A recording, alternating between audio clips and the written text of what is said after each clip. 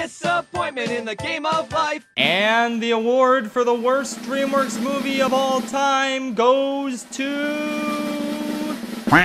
Probably not what you were expecting, huh? Turbo is one of the worst animated movies I've ever seen in my entire life. It is agonizingly bad. I can't remember the last time a movie gave me nothing to enjoy quite like this one. It's basically the DreamWorks equivalent of The Good Dinosaur, but at least The Good Dinosaur had amazing landscapes and like 2 good scenes. Turbo has nothing. It is worthless. Every single character, relationship, and plot point in this movie feels hollow and artificial. Nothing is genuine. Nothing is earned. The plot is just Ratatouille again, but done without a single iota of that movie's brilliance. Oh, watch this animal succeed at something he really wants to do, but everyone tells him he can't do. Isn't that inspiring? No. Because that's all this movie is. It doesn't have any great themes or additional layers of brilliance on top of its basic premise. It is literally just a snail who goes fast and gets a chance to race. That's it. It's not dramatic, it's not enticing, it's not funny. Good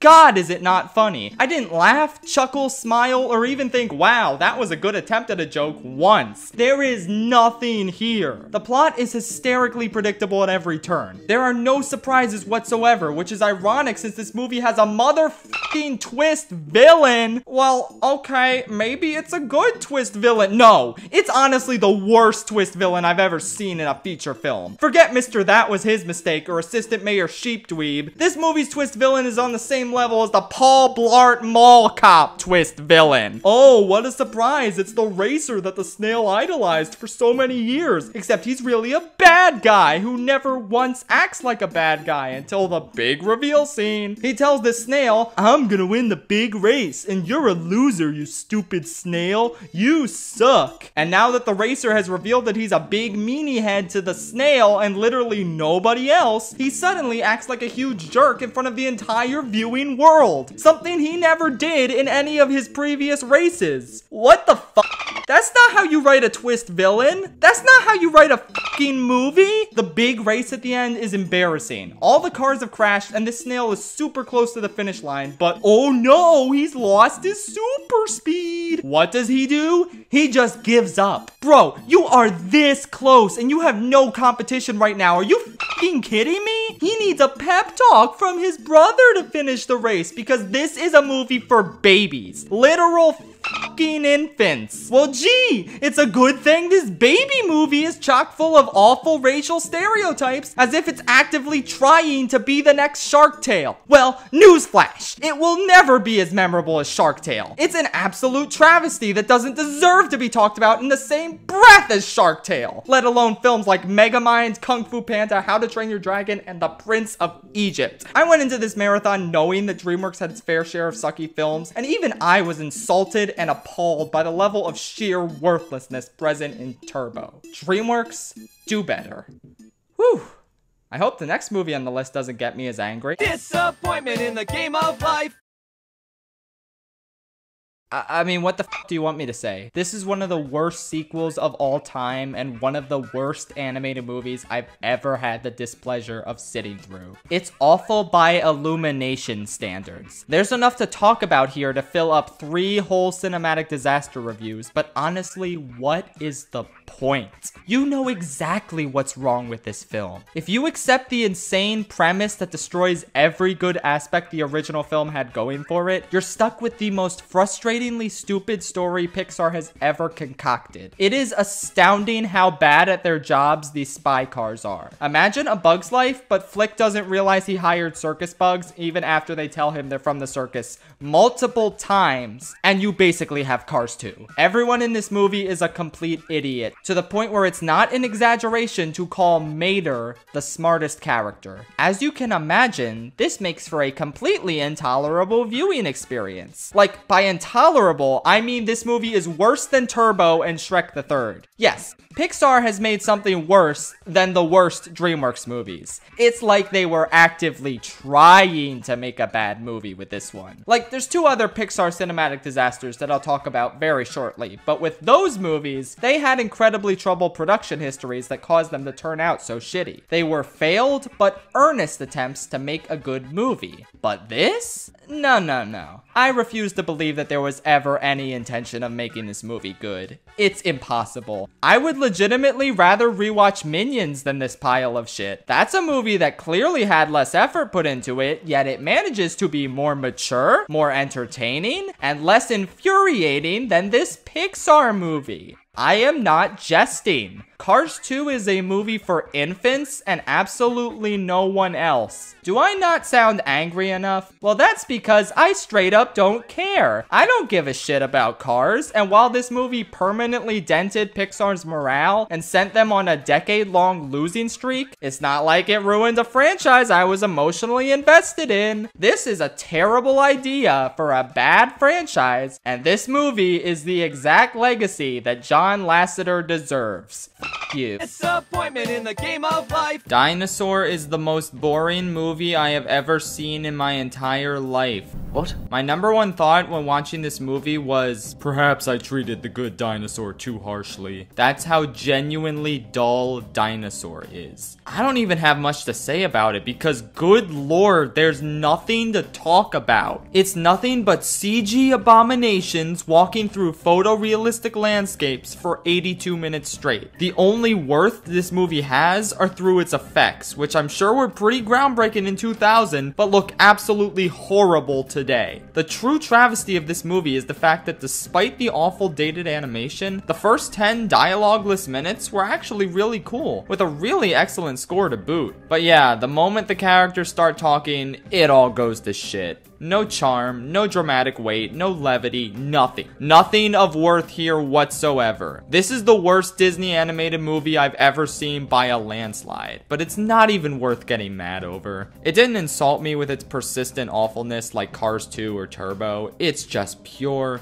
unadulterated boredom. The only time I felt anything throughout this entire experience was whenever the love monkey opened his mouth. I felt an overwhelming urge to strangle him. A Chinese lesson is awful. And not because it's probably definitely racist. It's because it's broken up into 5 different parts, all of which sound exactly the same. None of which sound good thanks to Chris's mediocre vocals, and everyone else mainly just speak singing about how disgusting their foods are. It barely even qualifies as a song, and can't be categorized as anything but a complete and utter failure. If this was a tier video, it would get an F, because it sucks so much. Okay, let's get to the not horrible stuff. Disappointment in the game of life. Earwig and the Witch is worse than Cars 2.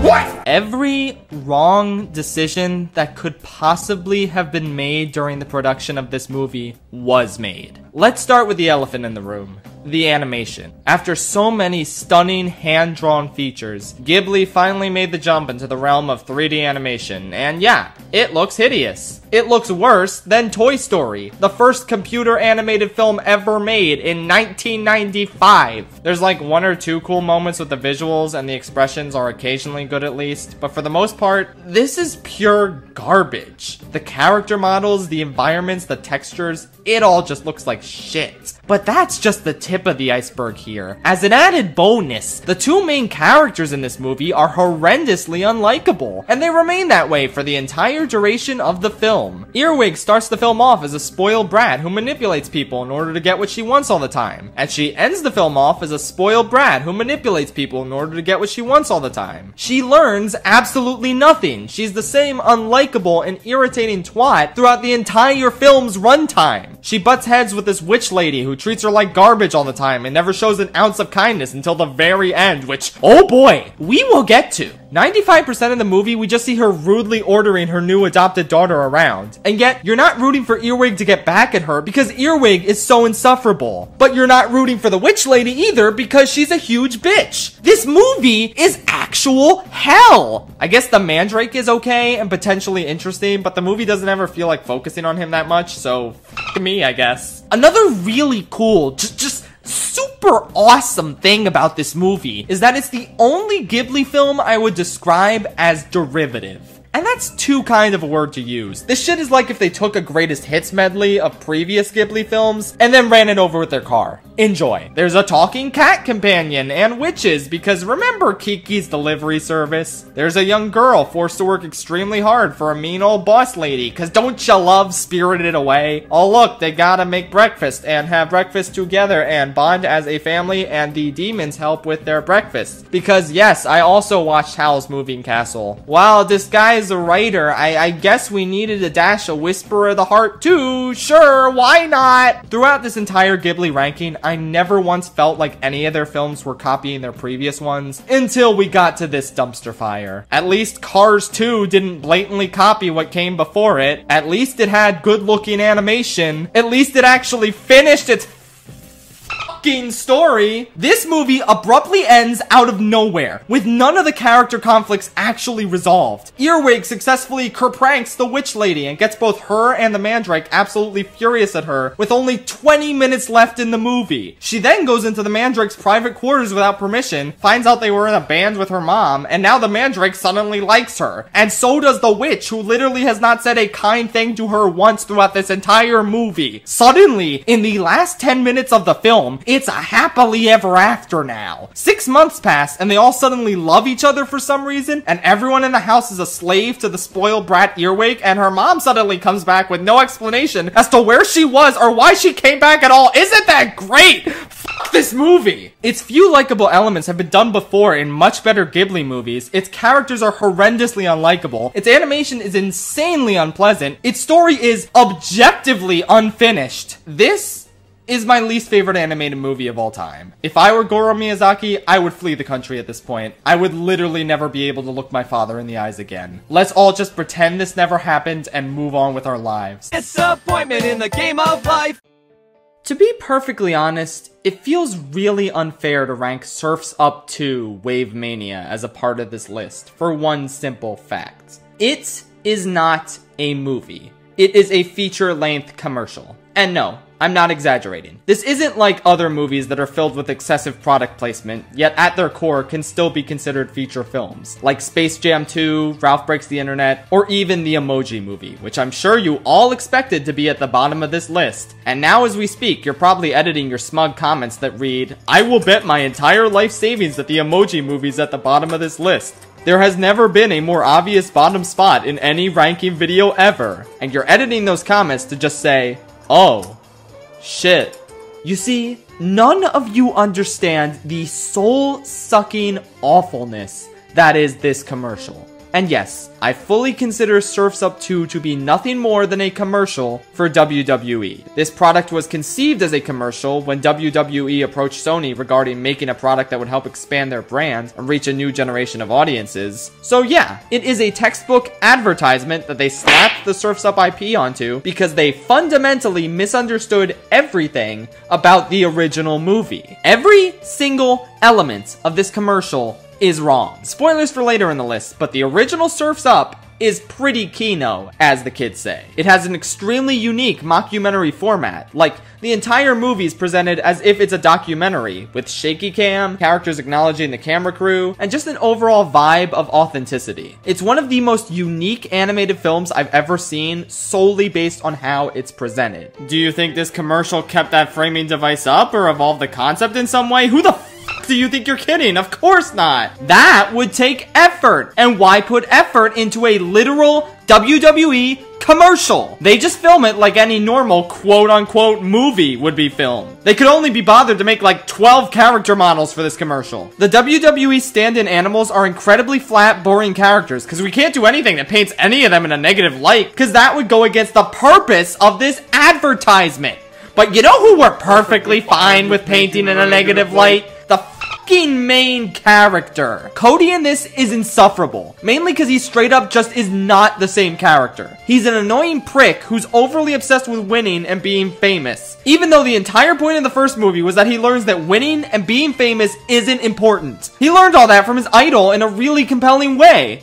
Oh, I'm sorry, what idol? Big Z? Never heard of him. Apparently, this whole time, contrary to everything the first film tells you, Cody was never inspired to be an amazing surfer like Big Z. He was inspired by Penguin John Cena and his legion of super friends. In this commercial, Big Z might as well have never existed, and Cody's entire backstory and motivation as a character is thrown in the garbage. I have never seen a more perfect example of character assassination in my life. The writers of Game of Thrones could probably watch this commercial and say to themselves, well, at least we didn't f*** up that badly. I could tell 5 minutes into this ad that it was one of the worst things I've ever seen. But the thing that really solidified it was later in the movie, when they're sailing over lava and Cody goes out of his way to try and sabotage Tank. Which, in case you've seen the first movie, which these writers clearly did not, is the thing that Tank does to other surfers because he is the villain. But let's have our protagonist do the same thing in a much more dangerous scenario in the second installment after he's already learned a lesson in the first installment. And that valuable lesson he learned in the first movie was not, don't attempt to murder people in order to win a competition. Because that's something he already fucking knows!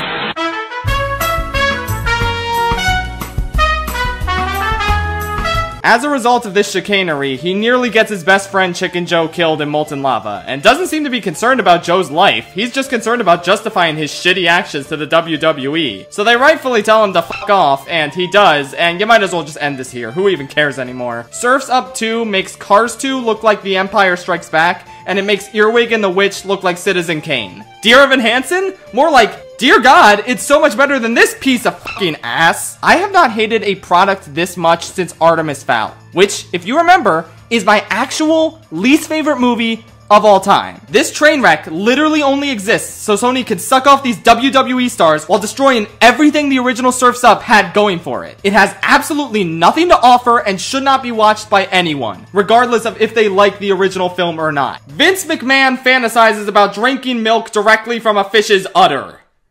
Yep. Disappointment in the game of life. To be honest, I didn't even rewatch it for this ranking. I have nothing more to say about this movie. It's all been covered at length in its own dedicated video. Twice. But for the sake of this ranking's cohesion, let's TLDW that vid real quick. This movie sucks. It assassinates Ralph's character and turns him into a blithering man baby who freaks the fuck out all the time because his only friend, a 10-year-old child, wants to hang out with other people and do other things sometimes. Both of them are horrible friends to each other in ways that don't make sense based on how they acted in the first film. Also, instead of exploring a logical concept for a Wreck-It Ralph sequel like online gaming, they're in the internet because we have to acknowledge products, and eBay is a major plot point. And also, Google is here. Isn't that cool? I love Google so much. Amazon is here too. Wow, that's amazing. I can't even. Yes, thank you. Can you believe they got YouTube for this? I'm so happy about this. Oh, look at that. It's like Twitter because they got the Twitter first. Do you want to buy products now? Do you want to buy these now? Oh my Disney. Oh my God, that's so cool. We're at the Disney World place. Wow, Buzz Lightyear to infinity and beyond. Wow, it's Baymax. That's nice. Whoa, it's Star Wars. I